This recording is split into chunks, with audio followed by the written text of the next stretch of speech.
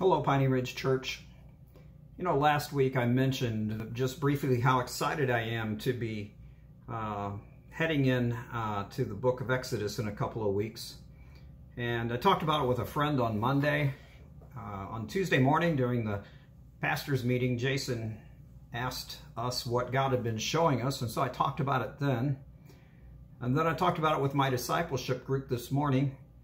And so I thought, well, I guess I'll share more with the church in this video. So I just wanted to tell you one of the things that I'm so excited about in studying the book of Exodus, and that is the mighty, awesome, omnipotent, powerful God that rescued this people group, this family that had never been a nation before, out of slavery from the most powerful nation on earth at that time. Soundly defeating their army, rescuing them through the Red Sea, and miraculously shepherding them through the desert to the door of the promised land.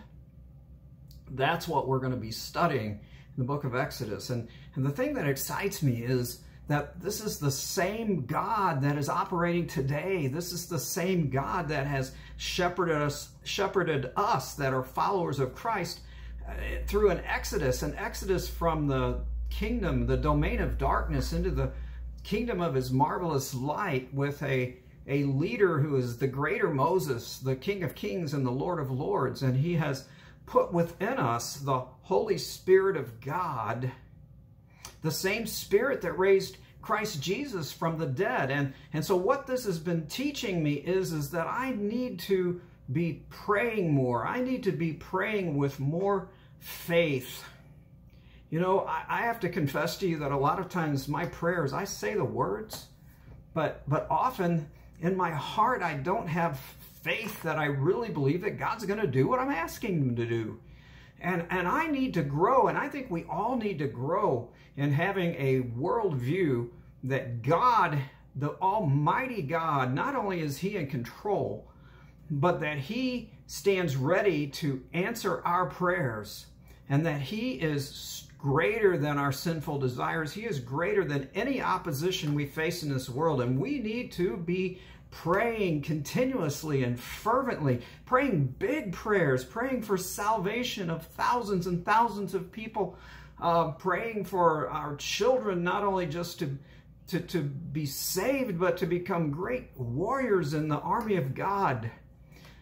Piney Ridge Church, let's be praying, and let's ask God to be feeding us and to be placing within us more and more faith. You know, when I sit around and I'm sedentary, like I've kind of been during this coronavirus, I don't need to eat as much.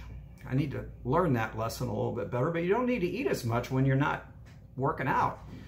But when you are working really hard and using your muscles, you need to eat more. And it's kind of that way with our faith muscles, that the more we use our faith muscles, the more that God pours into us, the more faith that we have. And so Piney Ridge Church, I just want to encourage you and to just tell you that God is working on me to be more and more a man of prayer, to be more and more a man who prays with an unquenchable faith in an omnipotent God.